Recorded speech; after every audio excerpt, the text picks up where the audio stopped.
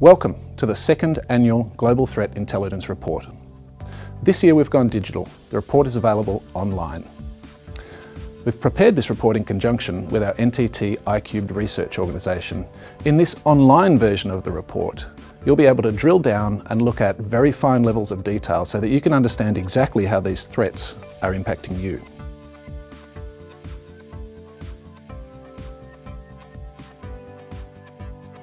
Well, there's many standouts in the report.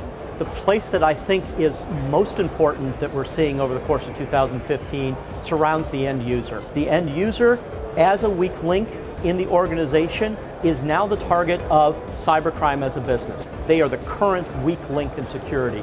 Much more plentiful in an organization than servers and infrastructure, and they have the access into all those capabilities of the organization. This is a definite change from what we've seen in previous years. We've gotten to the point that we've secured the perimeter to a certain degree. They're now going for the soft and easy targets. End users are socially entrenched with how they use their technology, are not willing to accept changes to the controls, the access, and the capabilities that they're given. And so the magic bullets that we've had protecting them for decades and decades and decades are now the exploitation points. Now that you have more context for the Global Threat Intelligence Report, please access it via the portal, and I'm sure the information will be of value to you.